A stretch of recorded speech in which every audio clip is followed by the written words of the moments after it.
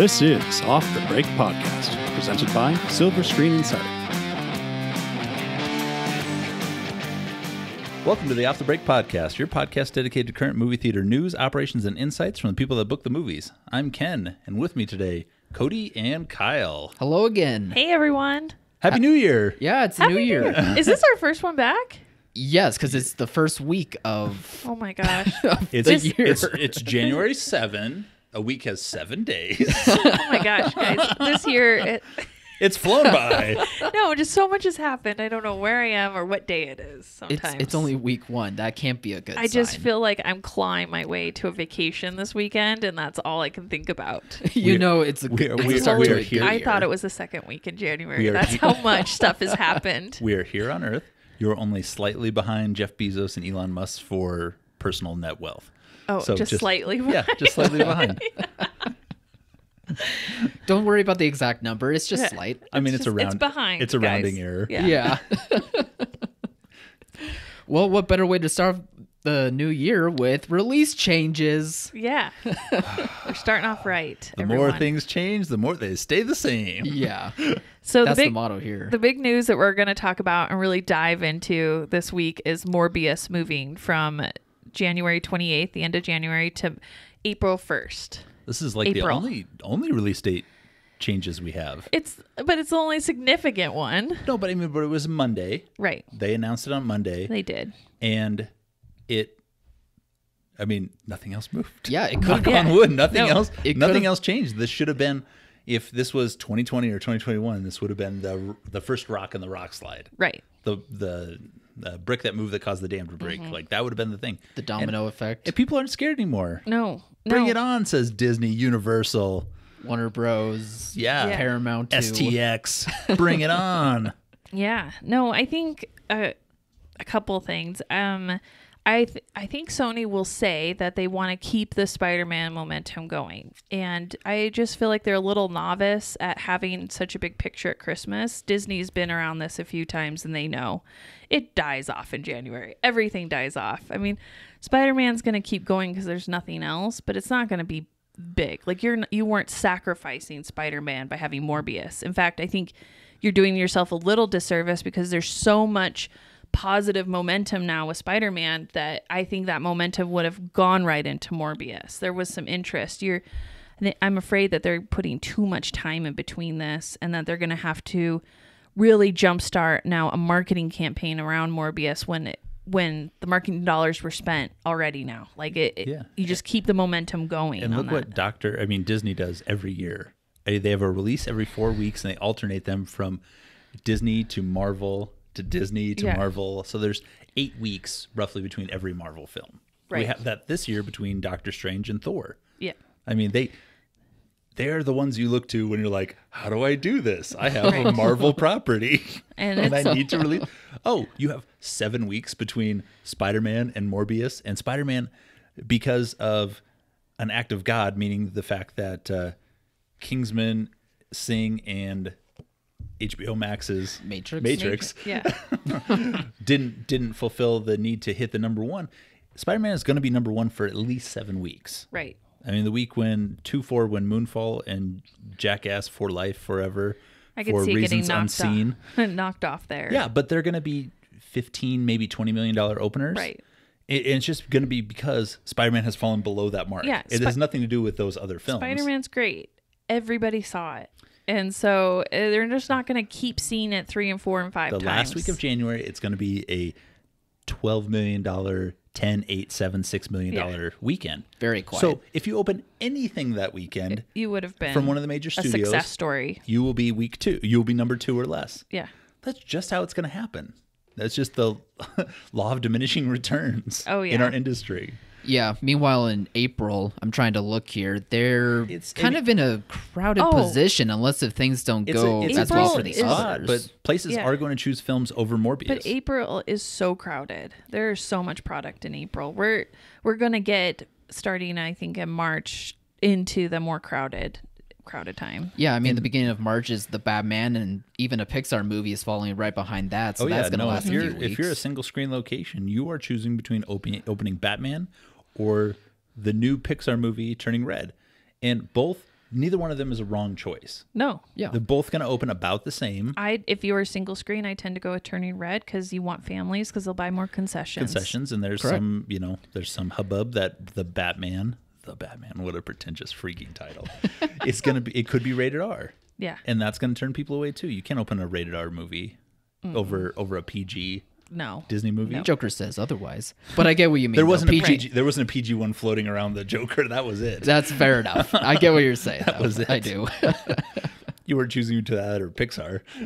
Yeah. And it was October. It wasn't spring Well, break. yeah, I was Right, gonna say right. March has spring breaks across the country, and so that's why you tend to want to go with the PG title, the families, because they need help that week, and they're going to bring kids and buy lots of concessions. Well, even in April, April 8th is going to have Ambulance and Sonic the Hedgehog 2, and then after that is Fantastic Beasts, which we're not totally high on, but that still is going to be something that could... Significant, Yeah. Yeah, I mean, there's a runway for it. And then there's Bad Guys, which is another animated film for families, yeah, and but there's there's room for it. I would say Morbius isn't really for families. Like No. really is for It's older teenagers. teenagers, young adults, and probably more male. So And not necessarily for, like, general MCU fans, you know what I mean? Like the Right. general audiences who are like, what movie should I see? Oh, there's an MCU movie? I'm familiar with Right. those. No, I'm there's going to be a hoping- lot of black and dog collars and studded high heels going into this movie. I'm It hoping doesn't look plays, as goofy as Venom either. Yeah, I hope it plays like Venom, but I just Morbius isn't as well known as Venom. It was never introduced to general audiences like Venom was, at least in the Tobey Maguire Spider-Man. So there was some knowledge of Venom, and so I can see why Venom surprised people and got really big. I don't think we're going to see that with Morbius, but I think it'll play to the same audience. Right. And if it's any good, if any of the diehard fans like it and it fulfills all of what they were hoping for in the film, word of mouth will grow that movie for sure. Yeah. But Tom Hardy, when Venom came out, was a much bigger name than Jared Leto is now. Yeah. Because he was... Or maybe more respected. No, he's just a newer name. Jared Leto is a generation older than Tom Hardy is. Yeah.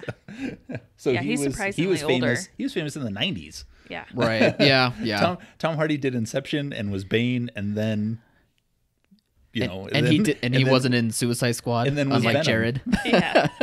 I don't even think of him like that. I'm trying to Right. Dallas That's Buyers Club. that's the only one I House think of him. Gucci. I'm like, he was the good I don't Joker. cross. We're gonna move past that. Yeah. Keep going, Ked. But I mean, he doesn't have the same, name recognition. I mean, his Q score cannot be anywhere near what Tom Hardy's was when Venom came out. That's true. I would could see that. bet if you look at it, it's probably not even half because he's old. He's not. Yeah. He's old for Hollywood. He's old for being a leading doesn't man look in old. a Marvel despite movie. the ripped abs and Yeah. No, he doesn't him look old. trying to act features. young. Yeah. Okay, well, how old is he? I Kyle, let's have see no how old idea. he is. All right, Because- I'll look it up. Because I'm not disagreeing You're with looking you, at by the way. I just- Tom Holland is what, 14?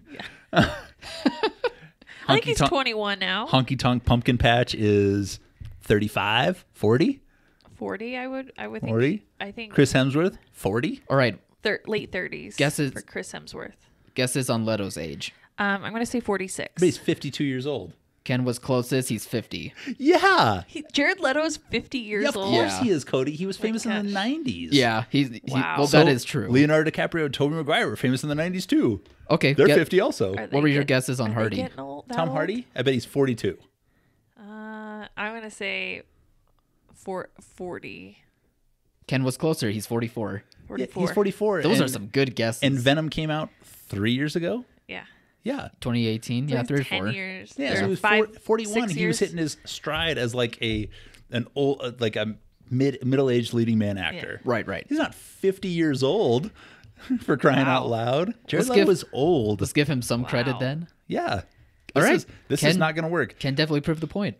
The one thing I do want to talk about, though, is the fact that they set it at 4-1. What are the odds that Sony is going to leave this movie to open on April 1st, 2022? That's a good point. Are they- I mean, is this like the lawn con setup for an April Fool's Day joke?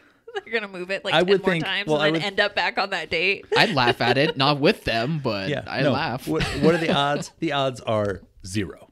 Yeah. 0% this film is going to open out on April 1st. That's a good point. This entire conversation could possibly not matter because it'll go to somewhere even more crowded. It's going to move to summer. It's going to move to fall. It's going to move back to spring. Yeah. It is not going to open at this current. I mean, it might open on April 1st. What's but the it over will under change. on it? But it will change. Are we going to take a bet on this? It is going to. Oh, no, you still haven't paid off our initial bet, so I'm not betting with you. The audience didn't need to know that. Oh, they could just know that I cashed in. Even I didn't know that. They are a unique member. Way to air our dirty laundry, Ken. A unique member of our Off the Break podcast family. They need to know that you're a welcher. So I think the one glimmer of light for this movie staying on this release date is because they've moved it now maybe 7 times, and that's not including the pandemic. So I have to think at some point they're like, we have to release this thing, otherwise there's never going to be any momentum for it. Is 9 their most, or was it? Peter Rabbit was 11, 11? if I remember okay, right. so we get a dozen moves, and then they got to cut themselves off. So we have 3 more moves, Kyle. I'm just hoping they don't pull a Peter Rabbit and they actually realize that they 5. have to release this eventually, because the hype will die down. Mm-hmm. It happens. Well, that's why I'm concerned about them moving to April, because I feel like the hype is going to die by then. I think if it moves one more time, the hype is going to be decreasing. If it moves back into 2022, it's done. Right. Because January to April, it's not too bad. People can wait a bit longer, I think. I mean, we're building schedules from March 4th, when The Batman opens, until the first weekend of August. There's no room. I mean, if you take off, if you move from the April 1st, there's no other weekend where you don't have a title that's better than Morbius opening. Yeah. No, he's right. And, they could say that it was Omicron variant as well, but I just don't see Omicron causing shutdowns or anything. Now, didn't she win like the first season of Apprentice or something? Probably. Okay, I think that was her name. But she did a tell-all book. So I don't think she's in any good graces. Just like this Omicron variant. Anyways, moving on. Good job getting back to that. Omicron. Isn't that the capital of Saskatchewan? I've got a dozen of these, so keep going. You're throwing me off. Let's put it this way. I want to make a point about Omicron. Oh my God. Let's put it this way. Spider-Man. I've got more. Keep them coming. Spider-Man made 1.16 billion so far. Right. Like, I just have to believe that the majority of people just have stopped caring. Well, like I think they stopped caring, Kyle, and I think the variant is not affecting people as much. Yeah, it's very highly transmissible. Yeah. It is overwhelming hospitals, but people aren't getting as sick and they're not dying. Because the vaccines are working. Yeah, probably. and I feel like it's moved now from that pandemic, like that really scary time, into more of like a flu-like season. Sure. But we're still so close to the pandemic that it's touchy. It's touchy. Yeah. And people are taking time off. And I think that the only issue facing theaters isn't that the state is going to shut them down because cases are so high. Mm-hmm. I think we're well beyond that policy now. But I really think that they are going to have an issue with labor. And so it's probably a good thing that they moved Morbius, because in the next few weeks, with having come out of the holidays, I know that a lot of theaters are struggling with finding employees that are healthy. They're either have the virus or they're in virus protocol, having been near somebody with the virus. And the theaters were understaffed going into Spider-Man, and so what few employees they did have were definitely burned out after Spider-Man. So You've got that what few you have are burned out. They're either in protocol or have had the virus. And so that's a big struggle, is just finding the help. I mean, across lots of industries, but really in the movie theater, because running a theater is so labor intensive. You can't automate a lot of those features. So it really does take a village of people to run a theater successfully. Yeah, I agree. I think you nailed it. Oh, and also distribution. We're having some issues getting concession stuff. And not even like the candies, just like lids for the sodas. And a lot of the distribution warehouses are empty because of supply chain issues. So you couple that with the labor, it's just a mess. And so we're going to see a lot of theaters cutting back hours. We've talked about the equipment, getting the equipment service before. Oh, yeah. I mean, you're running full steam now. You're going from some locations that were running one show a day on their screen. Now you have Spider-Man, so you'd like to show 3 times a day. And that equipment is not ready for that heavy of a load. Well, it wasn't. And some equipment broke. And now you're like, okay, I've made some Spider-Man money. I want to get this fixed. And you can't find anybody or parts to fix it. It's just the struggle in this year will be from the supply chain issues to the labor issues for theaters. I really think that, our biggest worry before this was the windowing issue and the product issue, but I really think that that's kind of coming around and fixing itself. I think, we'll talk about this in a little bit about streaming numbers, but I think that studios are realizing now that they need the theaters to legitimize, which we've always said on this podcast for the last few years. You need the theater experience to legitimize the movie, to make somebody click on it on the streaming platform. That by being in theaters, it increased the value of those films. And I think the studios are finally realizing that now. Yeah, and in the process, they'll make a lot of money, and that'll help them make product for streaming, which is fine. And we only have one film right now for 2022 out of the big 6 that's going day and date with the streaming service right now, right? Yeah, just Marry Me from Universal. Right. Yeah. So, I mean, this time last year, we had an entire slate of WB films. Yeah. Everything. So we only have 1 out of, 15-ounce films for this year, which is awesome. Oh, for sure. I mean, they're finally realizing. Knock on wood, but I think we're over the pandemic experimentation, and now the studios will keep wanting to say, "Oh, we need flexibility. We need flexibility with this releases." But I think they're realizing that people on streaming services don't want 90 minutes of content. They want a 10-hour experience. They want a series that they can actually binge. Yeah. You can't binge a movie. No, I think You're like, oh, that was great to experience, but I'm done with it. Now I want more content. Well, that's where you have spin-off series and things like that, like that Netflix was doing with the Marvel stuff. Right. That had the small tie-ins, and that Disney Plus is doing. Yep. You go there for the 10-hour-long, 10-episode series. Right. But you come to the theater for the big, where all the little series come together and you have the big storyline is in the theater. Yeah. I do worry that might be lost due to production on TV shows, how prestige they almost look now and how similar in comparison they look to some movies.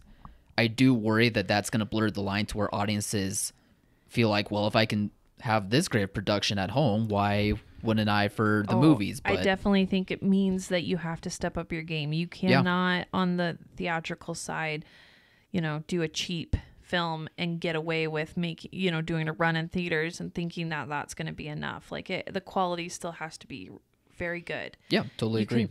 Otherwise, people are going to look at it and say this belongs on streaming, that it belongs where low quality films go.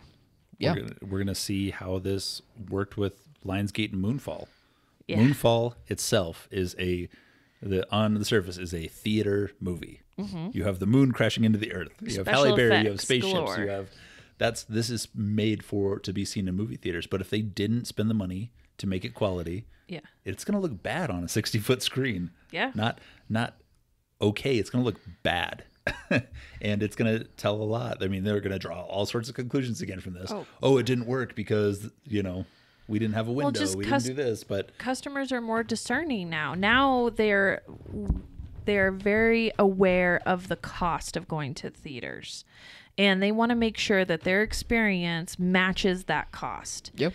And that's partly on the theater for having nice seats, for having good concessions, for having a clean auditorium. That's on the theater to make sure that operations experience is perfect. But it's also now on the studio to make sure the level and quality of the product deserves that experience for people to shell out that money. Otherwise, they'll just stay home and watch it for free because it doesn't, and they may not even watch it at all. They're going to get, with so much product, they're going to get super discerning, super picky about what they spend their time and their dollars on now. Yep. So what are your booking strategies for this desert of a month we call January? So now that I was like, oh, we can get through 3 weeks and then we'll have Morbius. I don't have that. No, it's 4 weeks until we have Moonfall and Jackass. Yeah. So, and forget it. Moonfall, I mean, my theaters, I am going to play Jackass, but a lot of them cannot advertise it because of the name. So they're not. So that's got its own issues right there. But that's for your theater specifically. It's not a nation, but nationwide thing. But there's right. a lot of cinemas that are family friendly that, they don't want to post on their social media jackass stuff. I mean, we cross this bridge we deal with this all the time. There's been, it happens once a year where there's a film that has, what do we have? During the pandemic, there were a couple that had crazy names right. And you're like, ugh. Nothing I can do with this. Right. So what am I going to do in the meantime? Well, I'm not going to get out of Spider-Man or Satan anytime soon. I'm not dropping those. I mean, I will drop them when literally I've run every single dollar out of those that I can, because there's just nothing that's going to be great. Kingsman and Matrix and the problem American is I've Underdog. already had to drop Kingsman and Matrix because they really didn't perform at all. I mean, I can't hold something doing $150 for the weekend because the next weekend's going to do less than $100, and I would be better off bringing something else in. I'd be better off bringing back something like Ghostbusters or Venom. Better off closing the screen. Or even just closing the screen. And that might happen. This might be a good time in the next couple weeks to really pare back showtimes, bookings, and have the theater and the staff recover from the craziness of the holidays. And I think that's kind of the direction we're taking in a lot of the locations. We're just paring stuff back and taking a breather before we move forward. Might be a good time to do renovations, I guess. You might need to do maintenance and catching up. Yeah, I mean, not even like the big stuff, maybe little things. I mean, Spider-Man probably put a few dents and bruises into your theater. I bet we had the whole pandemic for the major renos, but yeah, I agree. I'm just saying, like, it's a chance. There's if you're not going to be able to torn seats. There's going to be carpet tiles that need replaced. You finally made the best business possible. Right. Every I don't know. time Screen 3 comes on and it says filter maintenance required, now's the time to do that. Right. Yeah. And you should have the funds from having had Spider-Man and stuff that now you can catch up on some of that and just get the theater back in order for the next few months. And I think that's kind of what we want to do until March or April, and then I think you gear back up full capacity. First weekend of March, it's on. Yeah. So if you have inspections, certifications that are due come March, April, get them scheduled early. Yeah. Give your staff some time off. January is always a dumping ground for bad movies, but if after Spider-Man they're clearing it out again, moving forward, January is not going to be a place where movies are going to light the world on fire. No, and with the diminishing prestige of Oscars and awards and stuff, that used to kind of carry January. And now we just don't see that anymore. And so January is becoming kind of hollowed out. But if we're going to have really big Christmases, I think that's okay. I think it's okay to take that breather. Yeah. Yeah. Now that apparently October is the second biggest month of the year for movies. Yeah. All of a sudden October is now as good as it gets. Who would have thought? October and December. Well, if that's all it is for booking strategies for now, do we want to move on to the next topic? Oh, yeah. So TikTok strikes again. It's TikTok. The TikToks and the kiddos with their phones. Those kids, they caught theaters being bad. Bad theaters. Yeah, so, I know. I thought TikTok was just for watching girls dance around in leggings, but apparently not, huh? No, I think it's moved on now. Oh, it has? Oh, there's a wide, wide world of endless possibilities on TikTok. It's gotten a little classier. Sure. So there was a viral video going around of a theater somewhere that was using an Amazon Prime account to start and play the Grinch movie. This is an issue on a number of reasons. I'm sure the theater is thinking, why would I pay Universal, whatever it is, to get a hard drive or a Blu-ray disc of Grinch when I can just stream it for free and no one has to know? Well, people know. People take phones in. They've copy the screen. You're in trouble now, theater. And it's wrong. You have to license the product. Anything that you play in your theater has to have a license on it. Otherwise, you're going to get copyright infringement and a cease and desist from anywhere. That includes NFL football games, college games, like sports, fighting, all of that. There is somebody somewhere that can license you that product. So there's no excuse ever to use this unless you've gotten prior consent from the studio, like they messed up your DCP delivery and they're like, okay, this is okay because you're paid for this screening. So let's assume that the theater paid for the screening and they just happen to have an issue and they're going to stream it. If that's the case and you're going to stream something off Prime or any other kind of streaming service, you never, ever project that on the screen. You unplug it, do the logins, and then plug it back in. Plug it back in. That was always the rule with DVDs. Like, you could never start the DVD and have the FBI warning. The DVD or the DVD menu could never show up on the screen. Right. You had to start the DVD where the movie started, and that was it. It had to look like it was a regular movie.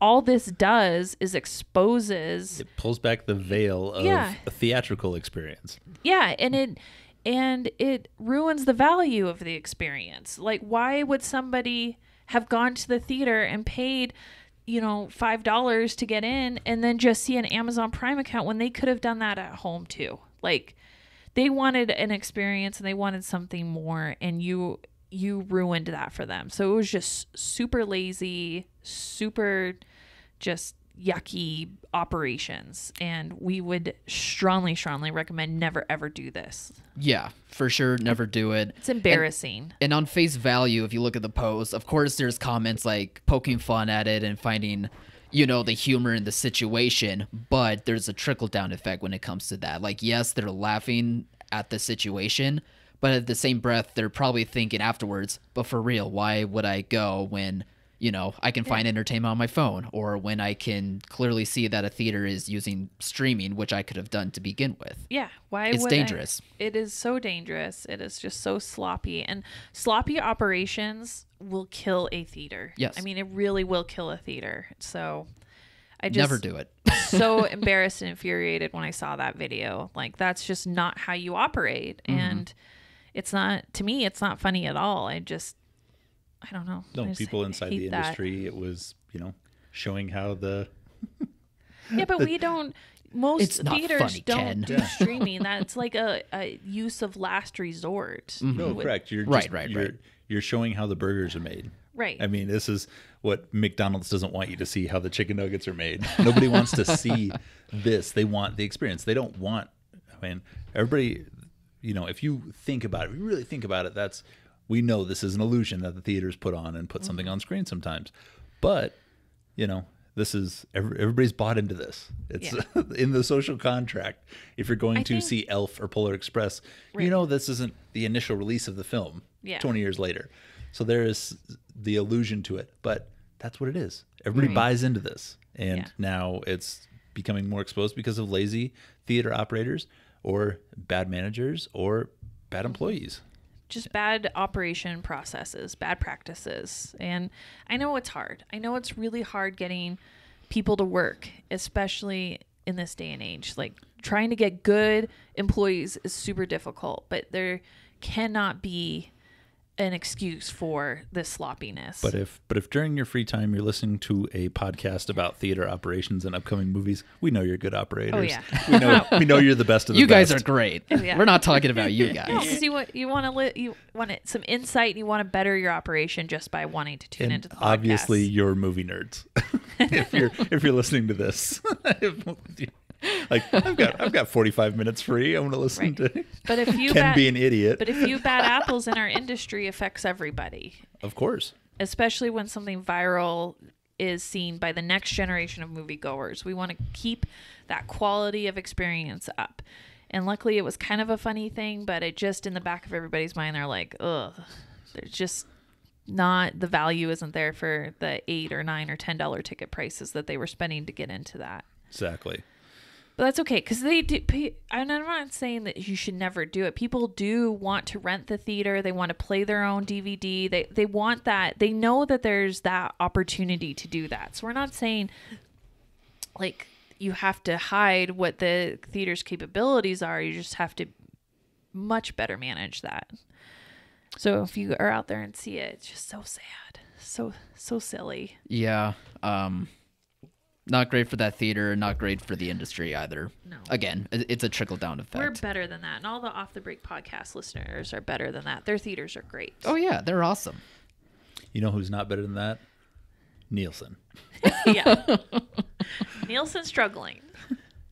Yeah. They're on the struggle bus to fail town. To fail town, yeah. Basically, over the week, Neilsen, who is known to be keeping track of like streaming numbers and television ratings and things like that, they keep that sort of data, and occasionally like they help with like studios and whatnot, showing of like what types of numbers a certain movie or show or whatever would have done. But they kind of came out and admitted that it's hard even for them to tell like what's success and what isn't.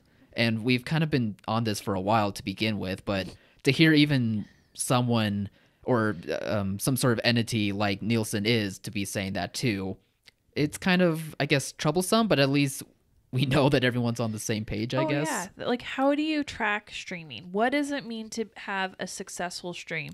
Like, this is so new. Streaming industry is so new that we don't have the language even to describe what is success, what is failure, what is all that. We came off a movie theatrical industry that had over 100 years of time to grow, language to develop. We know what a box office is. We know what ticket sales are. We can tell success from that. We have transparent reporting, and we don't have any of that with streaming. And streaming, I think, because there's not a metric, like box office numbers were ticket sales. That was a ticket sold, a butt in a seat. They were concrete numbers that you could look to say this was a success. A lot of people went. This was a failure. A lot of people didn't go. Well, what does that mean for streaming? I mean, I know that Netflix would like to say if you watch 2 minutes of a film, that's a success. But is that the success?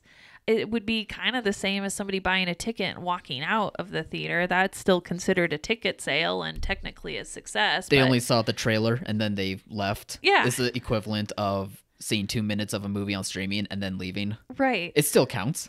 And then now they're trying to do like billions of viewing minutes. But that doesn't tell me anything either. That's not like original viewing minutes. And there's nothing to qualify that on a dollar amount. Like we kind of measure success in our industry by the dollars generated from it. Well, I'm just gonna change our industry.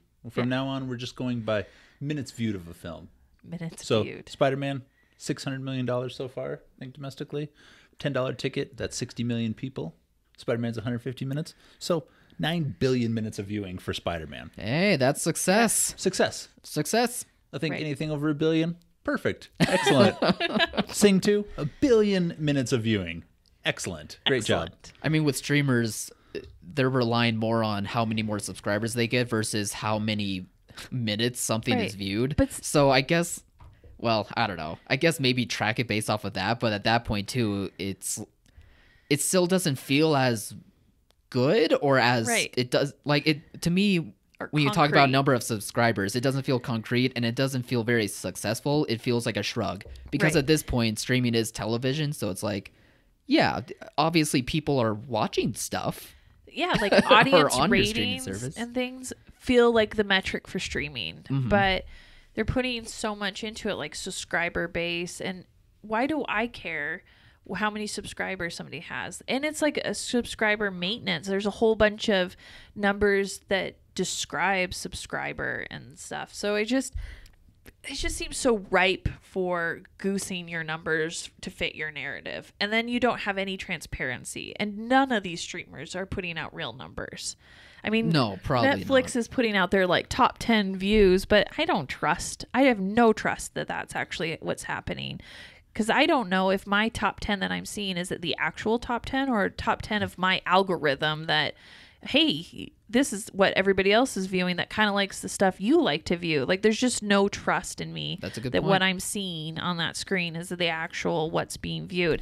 And I can't even imagine trying to be a producer wanting to create content and being like, okay, what are audiences into? Like there's no, how do you greenlight anything? How do you tell what is going to be successful? And then as theaters, how do you tell if you're losing out on content or something's worth playing? Or it's just crazy. I guess with all the ambiguity about streaming and the numbers is that studios may enjoy that more because they don't have to necessarily worry about what is concrete a success or a failure, unlike things that go to theaters. But I feel like they're still just defrauding even the shareholders. Like, how do the shareholders know if what these studios have sunk millions, hundreds of millions of dollars into are actually being a success? Like, if we had sunk that hundreds of millions of dollars into production on movies, you would have known the return on that. And that might honestly be what's helping keep them from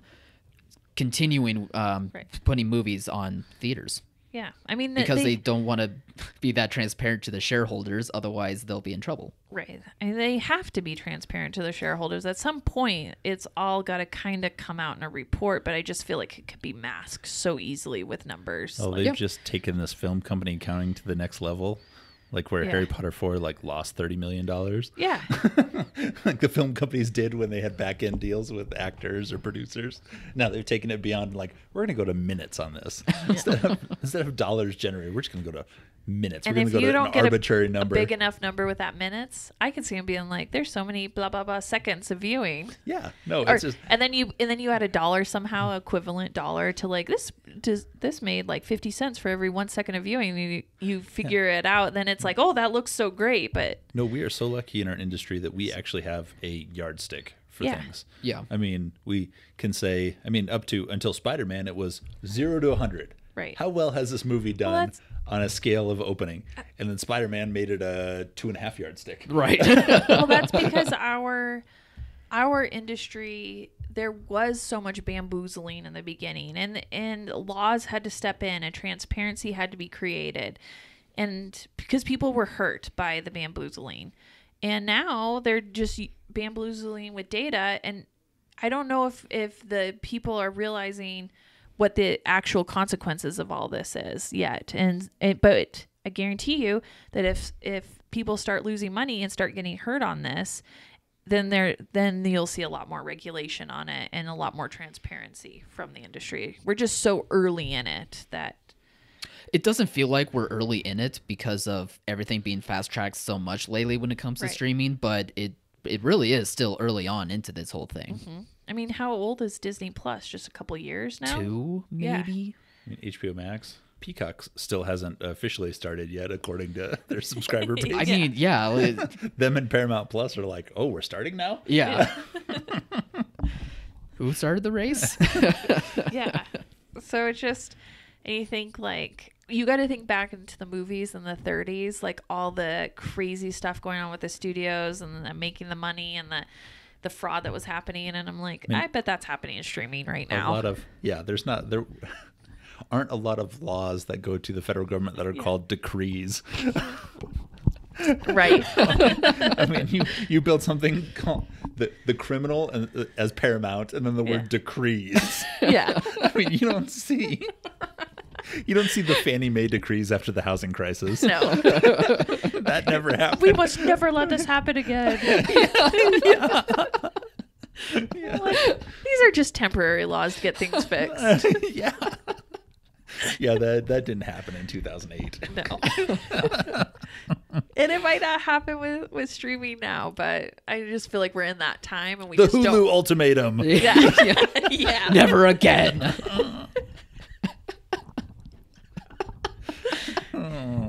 Oh, we're already going nuts, guys. This is the first week of the new year. I know, but it's a new year. It's a new year. Yeah. January is going to be a little slow, but this... I feel like it's a new year, new challenges, but like good challenges. You know, having labor and supply chain issues, I feel, is a better challenge than having a worldwide pandemic and, state regulated closures. Just a little. So this is and nice. No movies and no information and guessing what's going to happen. And trying to apply for some government grant that you think will save your business. This is so nice, guys. And we thought there was going to be like this big lull in production, but because we took basically a year off, there's not. Jurassic World, which is slated for June, was a post-pandemic production. Yep. So we're right in stride. I mean, summer, those 6 months where we don't have a weekend without a big release, I mean, we're running. Right. Nothing's ever going to be 2019. No. But we're looking at, 2000s, mid. I think we've 2010s got movies. a great year this year. I think next year is going to be a great year. And then who knows after that? This is a franchise building year. Yeah. I mean, Jurassic World is done. Yes, I mean, I would usually think they go in it's threes, done. so they've got to find something to build off of this one. Right. You've got Top Gun Maverick, which Tom Cruise is going to live forever.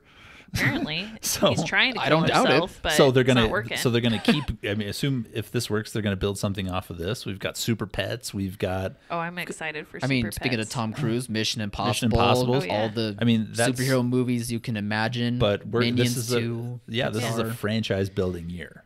I mean, I Could wouldn't be be. surprised if they turned this Young Gru and Minions into another trilogy. Oh, where it's I a love- kid, a I'm naughty, not? a so naughty excited kid in for Young Minions. Gru. Yeah. It's gonna be so good. No, this year's feels like a really good year. Just looking over the movies, I have a lot of optimism heading into this year. No, I mean, we knew 2020 was going to be a down year because there were no franchises. There was nothing left. No, and we were having remember sequelitis, guys? Sure. Remember where the biggest issue were like, oh, they're making so many sequels, And every one of these opens to 150 million. and it's just less and less each time. Oh my gosh. I know. Boy, were Now- we dumb. It just feels so Bring it on. It just feels so trivial. We're gonna- all the we're I gonna feel so hardened now. We're going to rebound You and think you have problems? I have real problems. get some sequelitis again. I'll take that I over would take sequelitis. Sequelitis? What's that? Sounds great. or whatever this Omicron is. Yeah. I caught sequelitis. Yeah, that's what I want. Which variant is that? Yeah. All right, we'll let you get into your weekend. We just had 355 this week, so we're not expecting a lot of big things, but some new blood in the theater, which is Yeah. great. No, Yeah. I'm excited that it's something new, that they stuck with their release schedule. I have a fear that it's just not going to do great. Not just because we're in January and everybody spent their money at Christmas, but female assassin films just haven't done great. So I don't have a lot of expectations for it, but I hope it does well. I Yeah. hope it does something. I need something to get us through January. Spider-Man, huh? And this one has to do a little bit of business so I can play it in a couple weeks. And when the Spider-Mans are so dead. Right. Well, everyone, thank you for listening to this episode of Off the Break Podcast. You can find us on all podcast platforms and over at silverscreeninsider.com. And starting off the new year, there's going to be a lot of new movies. So if you want the updated and accurate information for all of those releases, plus marketing assets from the studios to help you with your social media promotions, you can find us at silverscreeninsider.com. Yep. Happy New Year, everybody. Big Bye, grosses. everyone. Happy New Year.